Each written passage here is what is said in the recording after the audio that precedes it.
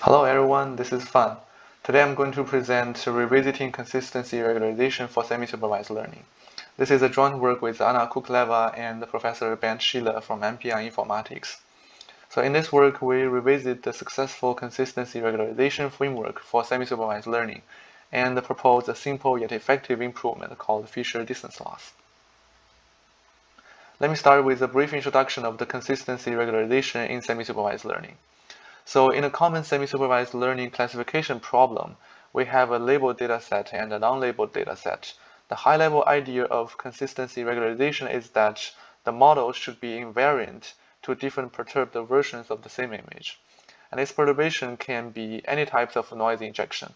For example, data augmentation or Gaussian noise, or even dropout can be thought of as a way of inducing noise into the pipeline. And for perturbed versions of the same input, the model's output should be the same. For example, the feature generated from the encoder should have a small L2 distance, or the predicted class label should be the same. And here we show a consistency regularization based method called fixed match. So here, given an input unlabeled image, we apply data augmentation twice, once with weak augmentation and once with strong augmentation. And this weakly augmented image is fed into the model, and then you get the prediction here. And then you can compute the pseudo label from it. And then in the second branch, the strongly augmented image is fed into the same model for computing the cross-entropy loss with the pseudo label computed from here. And together with the standard cross-entropy loss on the label dataset, this method can achieve very good performance. In the above pipeline, we found that images from different augmentations have large visual differences. For example, here we take a few images from CIFAR 10 and apply weak and strong augmentation on them. You can see that the strong augmentation is very different from weak augmentation, and we question whether the model should be invariant to such strong perturbations. And we believe making the model equivariant rather than invariant to differently augmented images should lead to even better generalization performance. And by equivariance, we mean that features from different augmentations should still be distinguishable in the feature space, while the classifier can still classify them as the same class.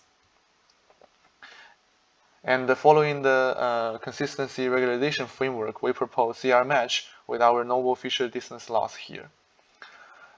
So here we take an unlabeled image and apply data augmentation twice, once with the weak augmentation and once with the strong augmentation.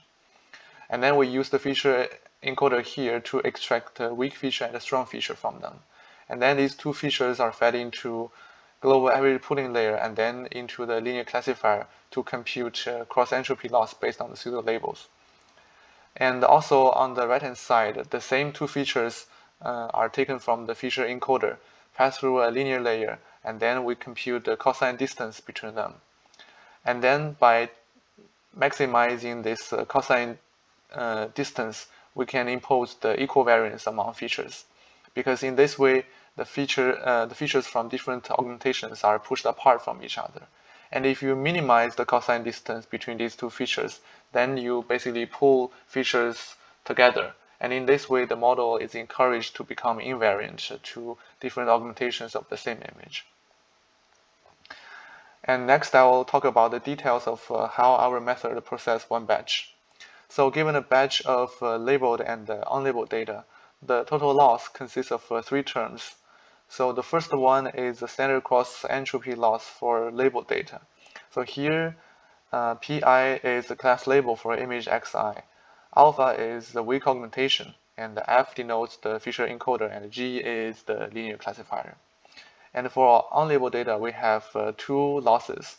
The first one is our novel feature distance loss. For any unlabeled image UI, so we first compute the loss based on the pseudo label, which corresponds to the left branch here, and then we compute the distance between weak and strong features here using the cosine distance. And this is an indicator function, and this Ci here is the confidence score from the model's prediction. So basically, the encoder function here means that only if the model's prediction is confident enough, that is higher than the predefined threshold tau, we consider the loss from this image. And this mechanism is also inspired by fixed match. And lastly, we have a rotation prediction loss here as an auxiliary task, where the input image is randomly rotated by 90 degree, 180 degree, and 270 degrees. And the model is asked to predict which degree the input image is rotated. And next, I'll show the mean results of our CR match on CFAR 10 and CFAR 100 with different numbers of label data. For example, on CFAR 100, we have 4, 25, and 100 labels per class cases. This table compares the error rate between different methods. The results are averaged over 5 rounds of different data splits, and our CR match achieves a new state of art across datasets and settings. For example, on CFAR 100 with 4 labels per class, we outperform the previous state of art by 4.8%. And here are more results on STL10, SVHN, and the mini ImageNet. And we outperform the state of art in all settings. And in this table down here, we ablate 2 components in our method, rotation prediction loss and the feature distance loss in 4 settings. We can see that both rotation prediction loss and the feature distance loss is actually very important to achieve the final performance. Only on CFAR 10, the best result is achieved by adding feature distance loss alone. And here I show the Ablation Studies. So in this table here, we investigate effect of different distance functions in the unlabeled data loss. We tested 3 distance metrics, L2 distance, cosine, and JS divergence. And based on whether the model minimizes the distance or the negative distance, we group them into equivariance, where the features are pushed apart from each other, and invariance, where the features are pulled together. We can see that for each type of distance metric, for example, minimizing the cosine similarity, which pushes features apart, is about like 1.5% better than minimizing the cosine distance, which pulls features together. And also either imposing equivariance or invariance outperforms the vanilla model without feature distance loss. And this model gives the performance 48.9% error rate. And on the right-hand side, we provide an analysis to demonstrate that increasing the feature distance indeed provides equivariant features. And we denote here the model trained with cosine similarity as CR equivariance, and denote the model trained with cosine distance as CR invariance.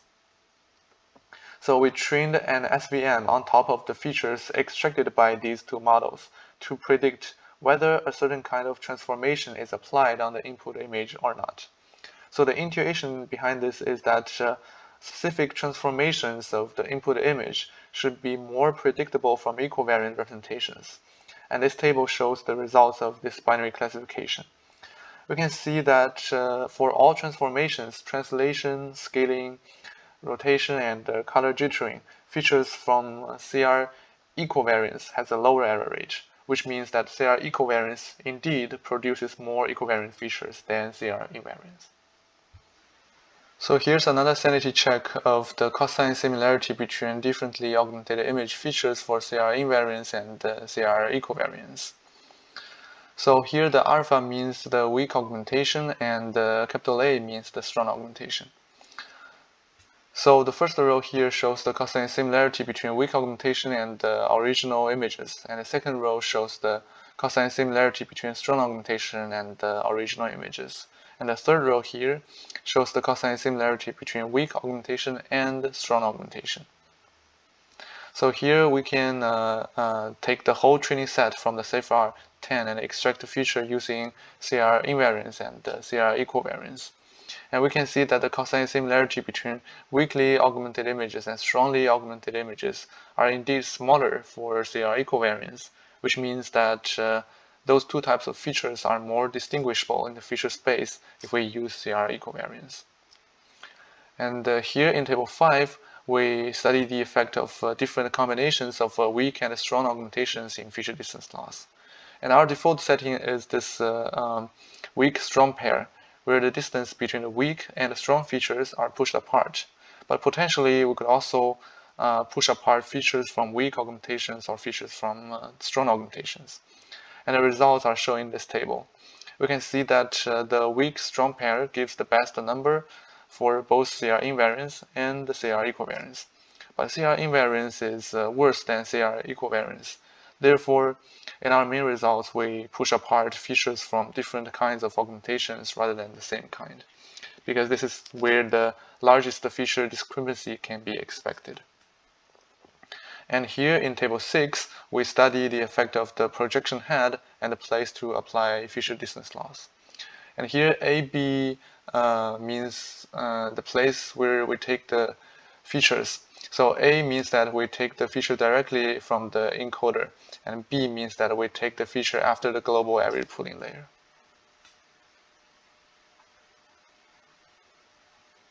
And we tested the 3 types of projection heads. So the first one is without any head, and so the feature is directly fed into the loss. And the second one is our default. So the feature goes through a linear layer before computing the loss. And the last one uses a 3-layer multi-layer perception.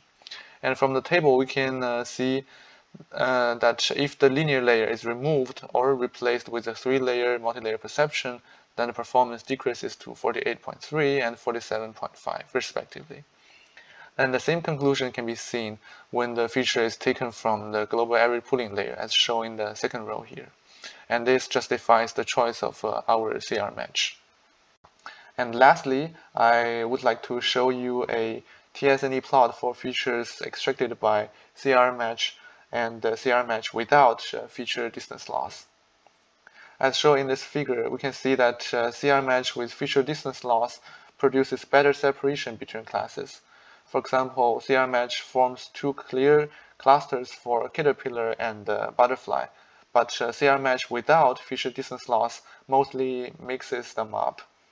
And another example is that the overlap between crab, bowl, and pear is much less for CR match compared to CR match without feature distance loss. So to conclude, in this paper, we improve data augmentation-based consistency regularization by a simple yet effective technique for semi-supervised learning called feature distance loss, and it can regularize the distance between feature representations from differently augmented images of the same class. And also, we show that while encouraging invariance results in good performance, encouraging equivariance to differently augmented versions of the same image consistently results in even better generalization performance.